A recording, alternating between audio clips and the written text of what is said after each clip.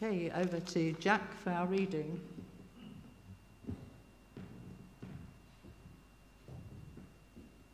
Verse 10.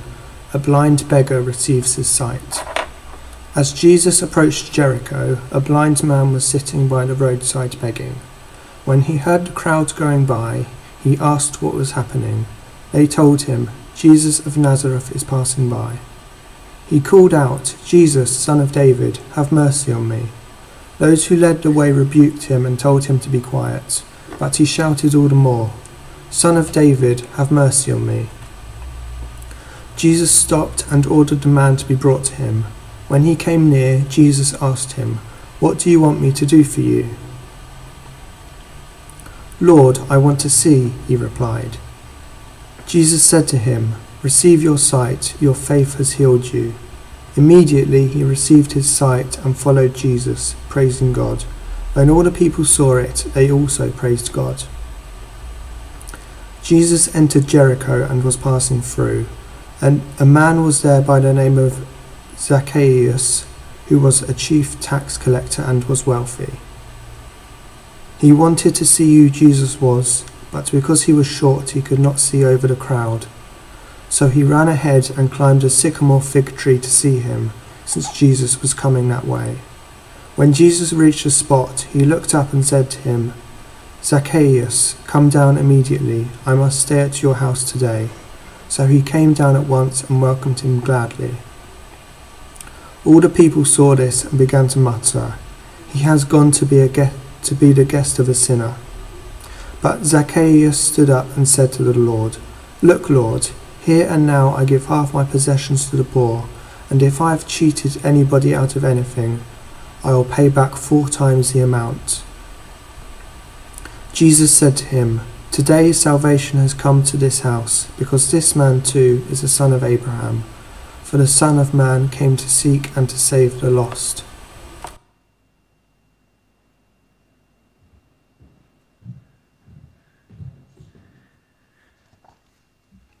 Good morning, everybody. It's good to get the mask off. It's not good on the sinuses. Thank you, Jack, for reading that to us from Leicester. You're becoming quite hairy, aren't you, during the lockdown? But thanks for reading that to us. I wonder what sort of television programmes you watch. I watch a variety of television programmes.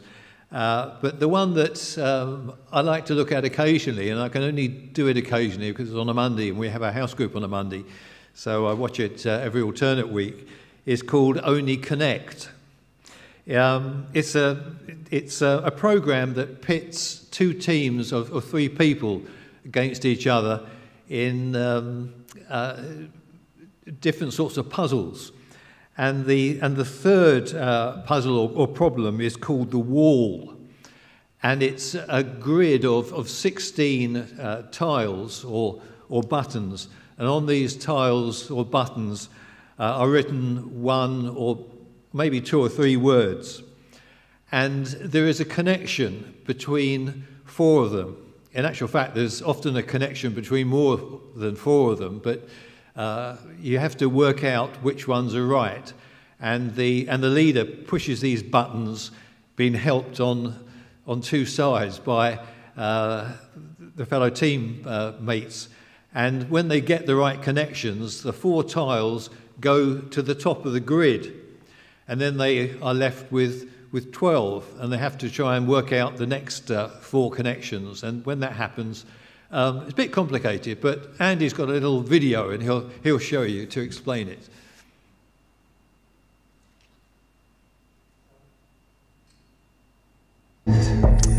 Marvel characters do Thor, Heimdall, Thor, Odin. No, so that's another one. What did you say? Old currency. So Lyra, Frank, Mark, and Punt. Punt. No, so Lyra, Frank. Okay, there we go. So Heimdall, Thor, Fenrir is also in the Marvel films. Fenrir, Loki. Okay, leaving out Heimdall. Leaving out Loki. Leaving out Thor. Okay, there we go. All right. 3 strikes and you're out now. Well, there you are. I hope you get the idea. It's quite good fun, and most of the connections are a little bit beyond me. But when the connections are explained, you suddenly think, oh, how amazing. Why didn't I think of that? A number of times, it's reminded me of the Bible, because the Bible is a series of stories, poems and hymns and sayings, and they're arranged in books. And although sometimes these books are connected, they're often disconnected or they're standalone. And they've been written by 35 to 40 people. But all of them have themes or threads that run through them. Of course, as evangelicals, we know that God was the true author of all that there is in the Bible, and he inspired the writers what to say. Now, I've been a Christian for many years, and I've heard people explaining to me some of the themes, and have great pleasure in discovering some of them for myself. And it's lovely when I get a eureka moment when I'm reading the Bible and I see a connection that I haven't seen before between one part of the Bible and another. The Bible uses the word mystery many times, and these themes are a mystery until they are uncovered or they are revealed. While reading the Bible, I've often wondered why it is that God chose the people that he did to reveal his will and accomplish his purposes. In Hebrews chapter 11, there is mentioned a long list of names of characters from the Old Testament. Some of these characters are very good, and they're nice people you'd like to meet. But in fact, many of them have questionable aspects to their character. Some of them are murderers, liars, fornicators, cheats. But the trait that they all have in common is that they have a faith in an almighty and sovereign God. And this is one of the strong themes that runs through the whole of the Bible, the theme of faith. Another theme that runs through the Bible is that of being chosen. The nation of Israel, or the Jewish nation, was chosen by God for no other reason than that a sovereign God can choose who he wants to. This choosing of Israel was a working out of the promise God made to Abraham that his seed would be as numerous as the sand on the seashore and the stars in the heaven. And we can see this being worked out in the Bible and indeed in the world today, where all over the world there are Jewish communities, often holding prominent and important positions. God keeping his promises is another theme in the Bible. God always keeps his promise, even if the time scale is not always what we want. Quite often I say to God, God, why can't you hurry up? Why can't you do now? But that's not God's way. God has a plan, and he will keep to his plan. And there are many other themes running through the Bible like I mentioned, but for the sake of time, I only want to mention one more at this time, and that is the theme of a Redeemer God, a Saviour, or as the Jewish people referred to him, the Messiah. The Messiah was promised for God's chosen people of Israel, not exclusively, because there are exceptions, but in the Old Testament mostly.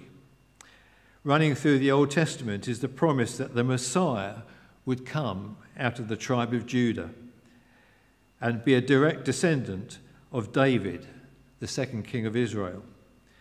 However, because when he came to the people in New Testament times, in a manner that had been foretold, and that's another thread in the Bible, he wasn't recognized. In fact, he was rejected.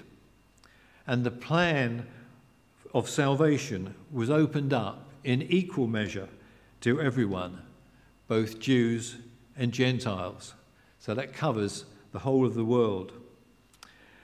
And this brings us close to the point of time in the two stories we've had read to us by Jack, where Jesus meets two characters that in so many ways represent each one of us today, although they are very different. And I just hope to show you some lessons that we can learn from this. In fact, it was about this time of the year when these events happened, because Jesus had told his disciples in the preceding verses that they would be heading to Jerusalem to celebrate Passover, the most important celebration in the Jewish calendar. Passover will be celebrated by the worldwide Jewish community next weekend.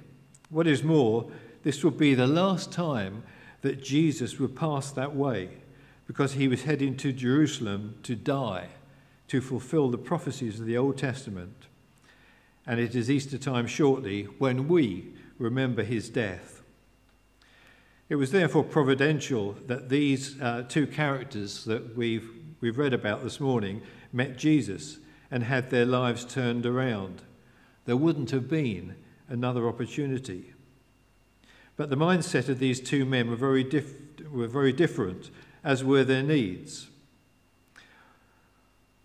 One of the men knew he had a problem. He was blind, he was dependent on others, he couldn't earn a living, there was no social support system for him. He could only beg. He was, to all intents and purposes, destitute. His only hope was to catch the attention of Jesus and hope that the stories of healing that had been circulated were true and that his life could be changed.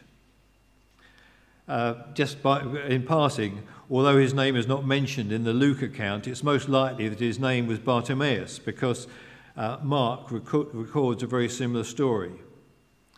The other man, Zacchaeus, didn't appear to have any such needs. He was a rich tax collector. Tax collectors had opportunities to make money both legally and illegally. He had an important role, and he was feared because of his power and his authority. His future was secure. The only possible reason he had to be slightly unhappy with life was possibly the fact that not many people liked him. His countrymen despised anybody who worked for the Romans, the occupying army in Israel at the time. So his circle of friends was probably limited to a few like-minded people and his family. It appeared that the blind man, Bartimaeus, came across Jesus by chance. In verse 36 of chapter 18 that Jack read to us, it says that he had to ask what was happening when he heard all the noise going on around about him. Zacchaeus, on the other hand, was just curious. He'd heard about Jesus, but what could Jesus do to enhance his life? Nothing really. But as is the way of all us human beings, we do like to see personalities, A-listers if you like, to tell our friends we bumped into so-and-so, the likes of, well, perhaps Boris Johnson, Marcus Rashford, the Queen, Kim Kardashian. Maybe those don't appeal to you. In fact, I did look up the top celebrities of 2001, and I hadn't really heard of many of the top ones. Came across a guy who was called The Weeknd. Apparently, he's a rapper. Never heard of him in my life, but he's worth 100 million. So he's doing quite well. Perhaps he's a tax collector, I don't know. Poor old Zacchaeus, though, he had a problem in a crowd. He was short. In a crowd, he couldn't see anything apart from people's backs. So what he did was he ran ahead, and he climbed up into a sycamore tree to get just a glimpse of Jesus. The blind man had a problem too. He couldn't run to Jesus and grab him to catch his attention. All he could do was to shout, scream and holler, "Jesus, Son of David." This was much to the annoyance of people round about him. "Keep quiet," they said. "Jesus can't be bothered with you." But they underestimated how important it was for Bartimaeus to catch Jesus' attention and how important he was to Jesus. Now, it's not without coincidence that Bartimaeus used the term Son of David, because this was the messianic term the Jews used for the promised Messiah. He recognized who Jesus was.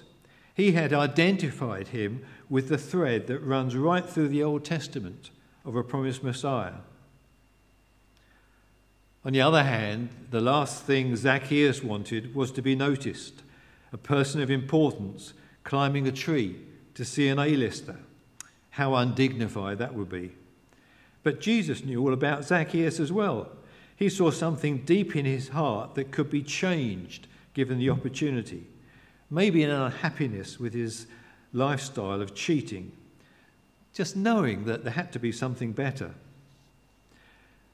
As Jesus passed by, he looked up into the tree, probably much to Zacchaeus' horror, and said, "I see you up there. Come down. I want to have a meal with you." There was probably a mixture of laugh and horror amongst the crowd around Jesus. Some who recognized Jesus saying, "I couldn't believe it. Zacchaeus, that rich, posh, important tax collector, was caught by Jesus hiding in a tree." Can you imagine it? He looked so embarrassed as he climbed down out of the tree on Jesus' instructions. Others were saying, "I was really disappointed with Jesus. He decided to eat with Zacchaeus. Fancy eating with a dishonest sinner like Zacchaeus. Why, he's the dreaded tax collector. I'm so disappointed with Jesus' judgment." The outcome of these meetings was very different in many ways, but on the other hand, similar in others. The blind man, Bartimaues, was cured. His sight returned, or possibly he saw for the first time in his life. His life was changed. He could work instead of begging and enjoy everything around him. And we read that he followed Jesus, praising God. His life was so much richer than before. Zacchaeus, on the other hand, was so convicted of his past sins that he gave away much of his wealth, became poorer in order to make amends for his deceit. But he became richer as well because he recognized who Jesus was. Jesus said of Zacchaeus, "Salvation has come to this house because this man too has become a son of Abraham." By this he meant that although Zacchaeus was a Jew, his faith had brought him to become part of God's family. We read that Jesus did many miracles, signs and wonders. And the last words of John's Gospel says that if all of the things that Jesus did were written down in books, perhaps the world couldn't contain them all. So we must believe that everything that is recorded about the life of Jesus has significance for us today. Now, I don't know how many people are listening to me today and how many will listen later to the recording, but we get about 150 to 200 weekly hits on YouTube, Facebook and Zoom. And I know that they're not all part of our fellowship here at Bushey Baptist Church. So my prayer is that for at least one person, this sermon will have had some significance. Maybe the sermon that maybe the person that our prayer ministry team mentioned this morning that Dorothy read out to us. We could say that there are four kinds of people listening to what I've said. More importantly, what God has directed me to say. There are those who really don't care. They have no time for God, don't want to know, and will never change their mind. These are the saddest of all the people, because the Bible says very clearly that unless they have a change of heart, their eternal future will be one of pain, suffering, anguish, regret, and destruction. There is no way of avoiding the term the Bible uses, eternal damnation. The final verse that Jack read, a record of Jesus saying, "I have come to seek and to save that which was lost." Lost. Lost from what? Well, Jesus meant lost from an eternity in heaven to an eternity in hell. There's no other explanation for that verse. I really wish that there were. They are like many people who saw what Jesus did and listened to his words, but their life remained unchanged. And there are many people in the world like that today, unfortunately.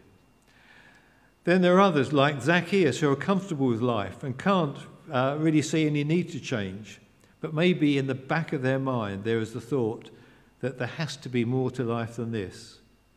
Has to be more to life than me, and the things that I love doing. Jesus wants you to climb down from your metaphorical tree and consider his claims to be the Son of God, who can offer salvation to all who have faith in him. In a sense, Jesus wants to have a meal with you. He wants to talk to you on a personal level, wants to talk to you one-to-one. Then there are others who, like Bartimaeus, are very unhappy, know that there has to be more to life than just existing, but don't know where to get help, but are prepared to take the chance and find out more.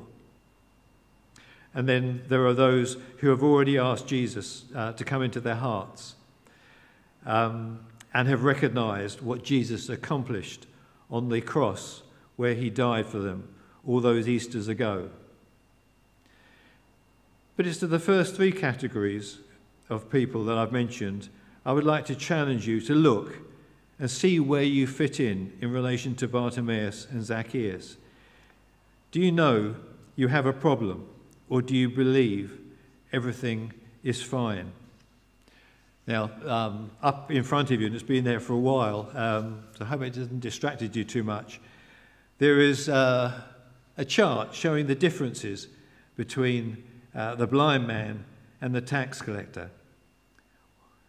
And if you look at these differences, you might think, well, I don't fit into any of those extremes. No, and that's the whole point.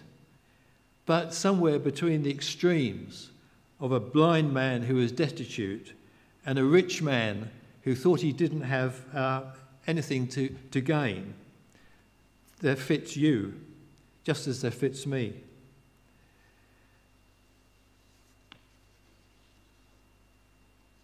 Two weeks ago, Helen ended her sermon with the words, "Now is the time."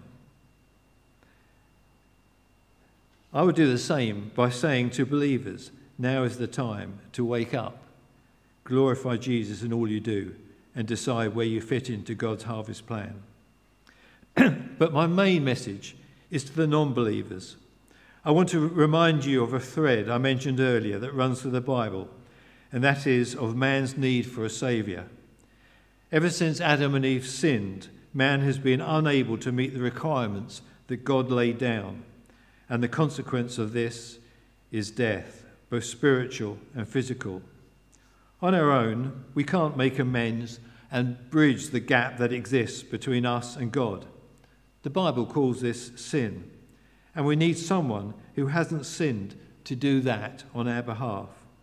We need a saviour, and that saviour is the one promised throughout the Old Testament, the Messiah, God, born as a man, Jesus, the person we've been considering this morning, and the person who changed the lives of Bartimaeus and Zacchaeus.